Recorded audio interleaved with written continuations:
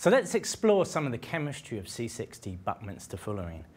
So C60, it's got this football-shaped structure, and just like a normal soccer ball, it's got pentagons and hexagons. You can see them side by side here. You can see the black pentagon patches here on the football and the corresponding red pentagons on the molecular model to the side there. Each atom is actually surrounded by 3 atoms, but carbon has a valency of 4. It wants to have 4 bonds. So how do we sort out this structure of the bonding when you only have 3 neighbours, but you actually want a valency of 4 bonds? And in C60, in the Buckminsterfullerene structure, there's a beautiful, elegant solution to that problem.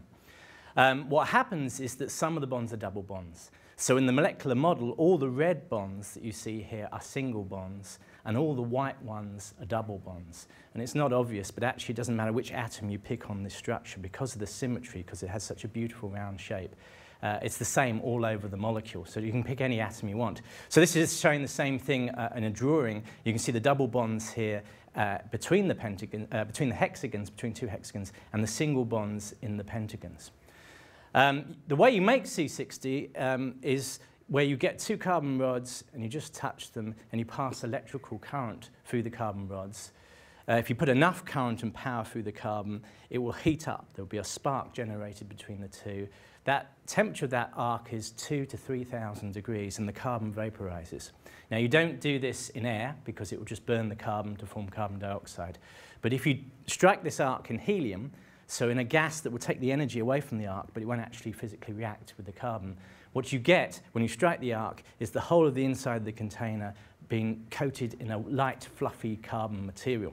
So what you do is you have a glass bell jar, for example here, you set up the carbon rods in the apparatus. With apparatus underneath, you pass an electrical current through the carbon when this is full of helium. And when you do that, you get a black fluffy material, a sort of soot-like material. And 5 to 10% of that soot is C60 and the other fullerenes. So essentially, it's very easy to make C60. The buckyballs and the C60 and the fullerenes are dissolvable in solvents such as benzene or toluene. So you simply get the soot, shake it up in some solvent and filter it, and you can extract the C60 from it. And then you can take this, you've got a coloured solution which is quite red coloured. You put it on what's called a chromatography column, which is a column of material which is slightly absorbative to these molecules. And it turns out that the molecules absorb and desorb on this column at different rates. So the buckyballs go through first, the C70 are slightly slower to go through the column, and the bigger cage is even slower. So by putting the red extracted material from the soot on the top of one of these columns, it's called a chromatography column, and flushing it with pure solvent, you can actually start to separate out the solvents, separate out the fullerenes in terms of their mass and their shape. What comes out first from the column is C60, which is a beautiful magenta colour when it's dissolved in toluene, for example. And this comes out, and of course then you can evaporate that and get crystals, and you've got pure C60. And then later on you get a red colour coming through, which is C70, which is like a rugby ball. And actually, if you keep on going through, you can get other size fullerenes from that.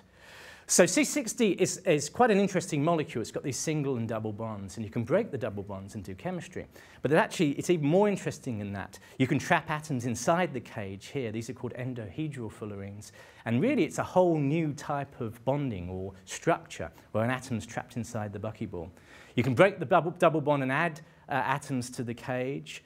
And also, you can take out a carbon atom, put a different atom in, like nitrogen, for example, so you can have C59 nitrogen. And so there's a very interesting, rich, rewarding chemistry of C60.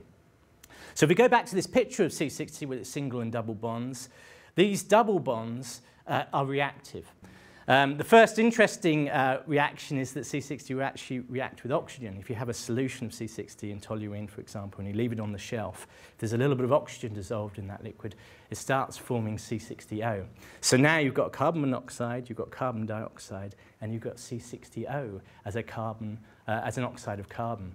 The oxygen goes on one of these double bonds. You can see on the model here, this red thing is the oxygen atom on C60. You can also react with fluorine. You end up with these beautiful models. So you've got the basic C60 model here you can see, and the white things are 20 fluorine atoms. One of the most interesting from my point of view is the bromine reaction. So if you dissolve up C60 in toluene, and you dissolve up bromine in toluene and add the 2 together, you get a reaction. And what I love about this molecule, if I show you the molecule here in close-up, When the theoreticians looked at what would happen when you reacted C60 with bromine, they said, oh yes, we predict that it's going to react and it's going to produce this. But when the chemists actually did the experiment, they found it produced something else. So what I love about this, it's not that I'm taking the mickey out of the theoreticians at all. But what's happening is that the theoreticians predicted that it would react, but they gave the wrong answer. And the chemists then went along and did the experiments and found it gave something else. And that forced the theoreticians to look back at their calculations and recalculate it.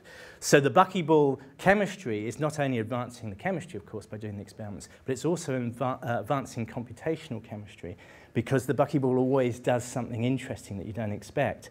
Presumably, as the first bromine goes on the ball, it changes the chemistry subtly, so that when the other bromines go on, it doesn't form what the simple calculations predicted, it forms something else. So I love that this whole thing is stimulating not only the experimental side, but also the theoretical side. So that's C60 bromine 6. If you want more information on the chemistry of C60, do check out my website.